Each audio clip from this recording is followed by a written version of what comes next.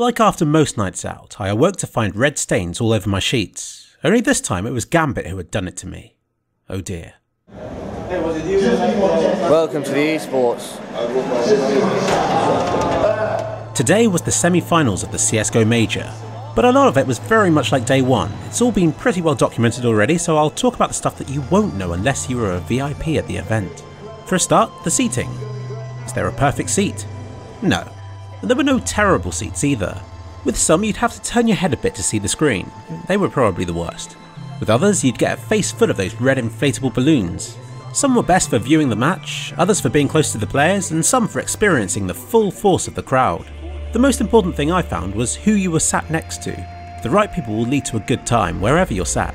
I watched a lot of the two semi-final matches, but I wasn't there for the moment that Virtus.pro were beaten. Instead, Marius from ESL was kindly giving me a tour behind the scenes of the rooms where the whole event is managed in real time by a large team of people. The one condition was that I couldn't film it. But if I hadn't felt like a VIP before, which I did, I certainly felt like one afterwards. And before you ask, the guys at the back of the ground floor of the arena aren't doing everything. Not even close. They're likely focusing on the lighting and other stage effects, but there's so much more going on behind closed doors that nobody usually sees. He led me down to the lowest level, which is at the same height as the main stage, 2 stories underground. It was a lot to take in as he led me around a maze of corridors. Through every open doorway I'd catch a glimpse of people working on different aspects of the tournament. There were rooms for pro players and casters to chill. There was a room where they monitored Twitch and social media, I assume to check through all those posts on Reddit when something goes wrong with the event. You may have heard that the lights got stuck on at one point during the day. This was a technical issue that they were immediately aware of, by the way. It just took time to fix. From what I remember, there was also a room which managed tickets, where a poor lone person sat surrounded with thick stacks of stickers or something. I even saw one computer running Sony Vegas, but that was pretty much the only program that I recognised. There was one particularly large room, littered with tables and tech and lined with monitors, where about 20 people were sat, managing the event itself in real time. I think there are 2 different recordings of the games as well. One in real time and one with a 10-second delay should they want to replay any highlights. There was a lot of stuff going on in this room and heat was pouring out. With 25+ degree heat outside and dozens of computers inside, calling such a room was a losing battle, but many fans were present wherever there was space. A look behind the scenes.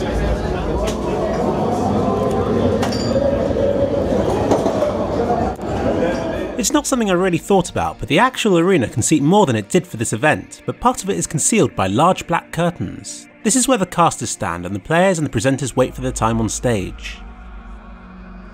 I passed through a doorway into the back part of the arena. In front of me was the analyst desk where the casters stood, doing just that. Marius told me that you don't tend to see it during the matches themselves, but they all have their unique style of casting. Some sit down while others excitedly stand, dancing about. When you see this set on screen it looks so professional, but in reality it looks makeshift, as if it was thrown together last minute. There was very little space for the casters to stand. The screen behind it looked like something that anybody could set up, and there were scratches and cables littering the floor. It was truly like a set for a film, and as if by magic they can somehow make it look super presentable for the live broadcast. Behind the curtains isn't as spacious as you might think, but there's enough capacity for 2 table rooms where teams prepare to go up on stage. I assume that Liquid was there as well, but I only remember seeing the Fnatic players. At one point JW walked right past me and might have given me a double take. Or maybe that's just what I want to believe. I'd like to emphasise just how makeshift it all looks again.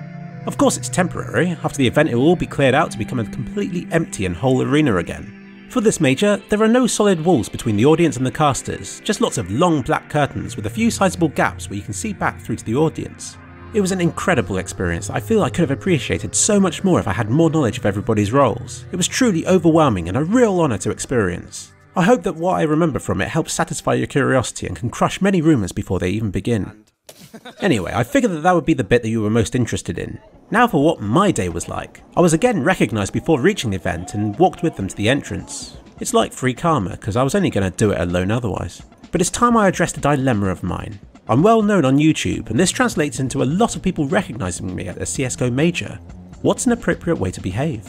From my point of view, I, and many other YouTubers, have been given free access to this event because they believe our presence adds value to it. So I feel obliged to be around if anybody wants to meet me. Mobile data and appearing vain scares me, so I don't use Twitter or anything like that to make my whereabouts known. So that just leaves me with the blanket approach of being everywhere as much as I can, both in the audience and at the events surrounding the arena. It was actually pretty funny in the arena itself. The security staff must have grown tired of my antics. They don't want people standing around when the games are on, but when looking for a seat I'd often be stopped to have pictures taken with people, and the security would have to come along and order me to sit down somewhere.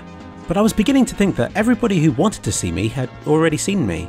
By the second day, some people were already jokingly saying, "You again?" after having seen me 2, 3, or even 4 times. And although it was said lightheartedly, it did trigger my "am I being weird" paranoia. Remember that moment when a Liège team killed in the final match? Absolute confusion. No one knew what was going on. Could it have been a rogue aimbot? Mouse failure? A Liège taking pity on Fnatic? We didn't know, and you could hear the confusion in the casters' voices as well. I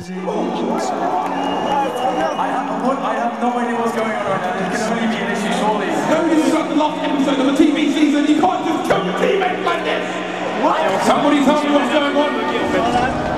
I jokingly said that I'd make a video analysing it, which I guess is kind of what this one is. It wasn't until Vexy, who had been watching from home, told me that it was Fnatic having technical difficulties that I understood why a member of Liquid would team kill to force a round restart. It's a live event. Everything's confusing, especially if you're actually there. You're blind. You can't see what Reddit's opinion is on the whole thing. You don't always see the bloopers that are obvious when viewing from home. Being there in person shows a very different perspective. With so many monitors and displays in front of you, I assumed that it was my fault, not the organisers, for completely missing a round highlight.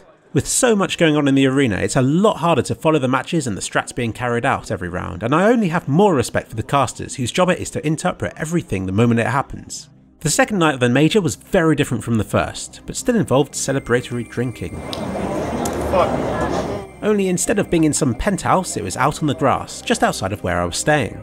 The circle started with just myself, Maxim, Sebastian and co, but as more gamers walked by, the circle began to grow, and grow, and grow, until there were dozens of us. Dozens. So, here it is. Beautiful, beautiful, beautiful. The drink I had bought the night before came in handy, but everybody chipped in with crates of beers. YouTubers and non-YouTubers came together and united, and we had a good time. Kind of doesn't make for a good video though, but it was fun. We walked around town and then all went our separate ways. I returned home with Nick the Australian, who's a real legend. Together we used hand gestures and bad German to communicate with a night shift guy in the hotel, who himself was also a legend. I then stood with Nick in the stairwell for a while, and he explained his plans to build the best team in Australia and to bring them to the majors next year. Good luck, Nick. Remember this guy's face. The legend. And he is going to be at the next Cologne. Yep, Cologne 2017, SSU Black will be there. Who are you supporting? As in, like, which country are you from? Australia, number one. As if your accent didn't... As if it didn't give it away, no. We're going to ride in on our kangaroos, jump on that stage and give someone a run for their money, hopefully. Take him right with the diggity. Right in the diggity.